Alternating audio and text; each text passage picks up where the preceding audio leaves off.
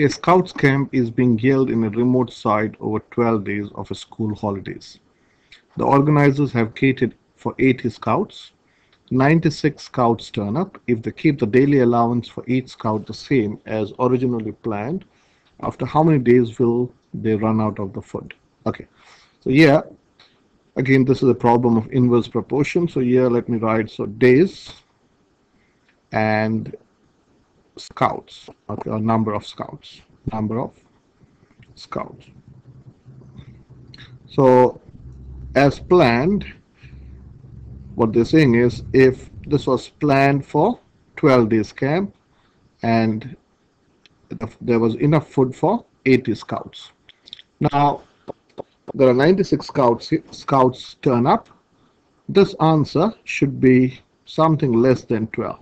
Okay, so one thing you should understand logically, as more scouts come, the food will run out quicker. So this is less than 10. Okay, less than 10.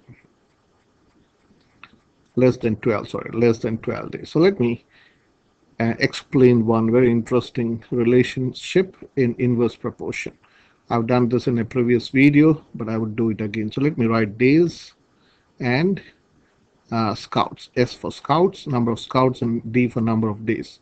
So information that we have is for 12 days, you have got enough food for 80 scouts. Okay. So if let us imagine, suppose you've got only 40 turn up, you could have run the camp for how many days? So this is becoming half. So this is becoming half, so you're dividing by 2. So if you got half of the scouts, and we're also imagining, we're assuming that each scout uses the same amount, or the ration is the same, or the amount, the proportion, or the amount of food that is given to each scout is the same. So logically, you can understand if this is becoming half, you will have you can use the food for 24 days. So what's happening here? So this is times by 2. So if this is, and that's why it's called an inverse proportion. This is divide by 2. If this is becoming half, this will become double. Okay. So if suppose, again, less than that, suppose if there are only 20 turning up, so this is say divide by 2 again. So this can be run for how many days? So double of 24 is 48. Okay. So now if suppose this is, say you got 60 of them. You got 60 of them. So this is times by 3. This is times 3. So what would you do? You will increase in the same proportion but in the reverse order. So this is divide by 3. So 48 divided by 3 is 16. So 16 days. Now, one interesting fact that you can see if you see the numbers together. So let's multiply days, this quantity, number of days, times number of scouts. So can you see this is 12 times 80.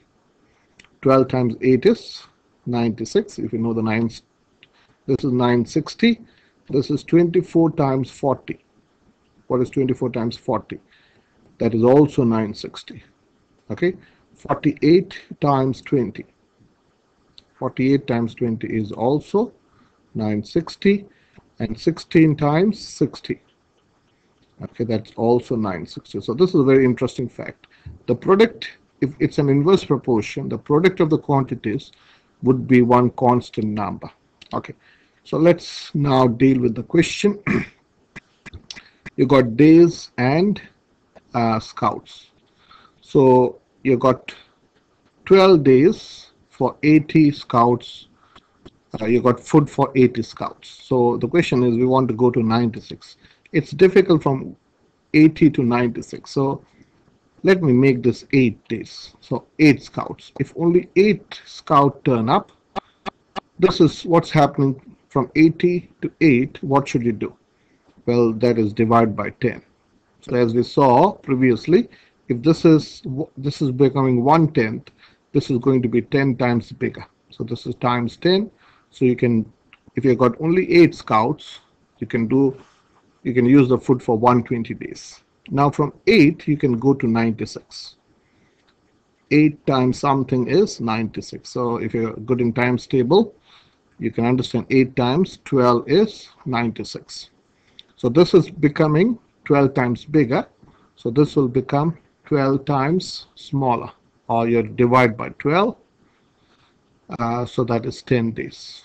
So the answer is, if you got 96 scouts in the camp who turn up, you got enough food for 10 days, which is what we thought initially. This has to be less than 12, and it does make sense that if you got 96 scouts, you need 10